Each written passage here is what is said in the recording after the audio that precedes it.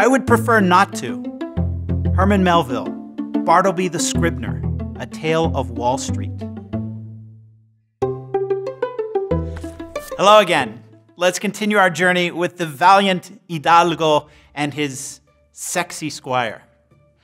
In the chapter's finale, Sancho tries to avoid the prophetic lashes. He objects to Dulcinea's tactic, her way of pleading for things, on two principal grounds. First, she dehumanizes him with insults like simple soul and untamed beast. Second, she does not offer to compensate him in any way. What basket of white linen does she place before me in order to win me over? Remember, a major theme of the novel, Sancho wants to be an employee, not a slave. Via a suggestive series of refrains, he underscores money instead of demands as the best way to get someone to work. That refrain which I've heard around here, that an ass climbs a mountain faster when he's weighted down with gold, and that gifts destroy boulders, and that God helps those who help themselves. Next, he links Dulcinea's lack of compassion to his master's threats, clearly recalling the conflict between Andres and Juan Aldudo in chapter 4 of part 1. For my lord and master says that if he catches hold of me, he'll tie me naked to a tree and double the total number of lashes. Finally, he makes all of this political. They're demanding not only that a squire lash himself, but a governor. And they come asking that I lash myself voluntarily, even though that's as foreign to me as becoming a tyrant. This last statement seems ironic because Sancho does indeed want to rule, but he is also highlighting that he does not want to govern like a despot. Did you know? Cervantes deploys proverbs throughout his literary works. Don Quixote himself defines these as brief maxims taken from the experience and speculation of our wise ancestors. Now the Duke and Duchess enter the argument. The Duke says Sancho will not govern unless he accepts the lashes. In resolution, Sancho, either you will be whipped, or they will whip you, or you will not be governor.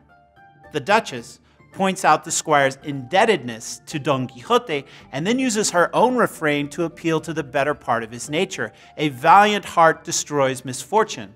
At this point, Sancho makes one final technical objection by pointing out to Merlin that the devil, messenger of the previous chapter, had ordered them to await Montesinos, and so far we have seen neither Montesinos nor anyone like him.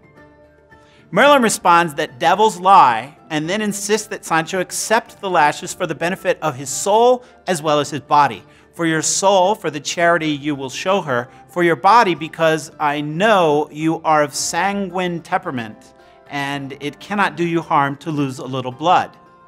This reference to medieval medical theory implies the element of fire that was associated with the humor of blood. Thus, Sancho's penitence suggests the Inquisition, as if our squire were being burned like a heretic. All this nonsensical performance of nonsense anticipates the scientific materialism of men like Hobbes, who rejected the existence of the soul, and Harvey, who discovered the real purpose of blood. Quixotic mission. Like Sancho, which character from part 1 of the novel has to experience lashes? A. Andrés. B. Sansón Carrasco. C. Tomé Cecial.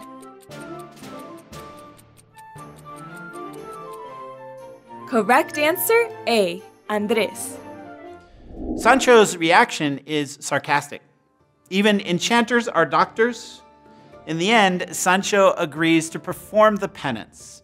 His final speech has two interesting aspects. First, Sancho formulates his punishment as the means of making the world see that Dulcinea is indeed beautiful, so that the world can rejoice in the beauty of the lady Doña Dulcinea del Toboso, for it now appears, contrary to what I thought, that she is, in effect, beautiful.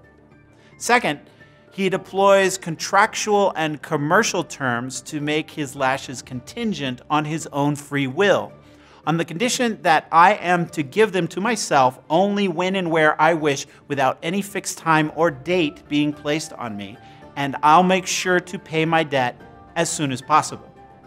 Sancho even specifies that Merlin must keep an accurate accounting of the lashes. Item, that if I err in the number, Sir Merlin, since he knows all, must be responsible for counting them.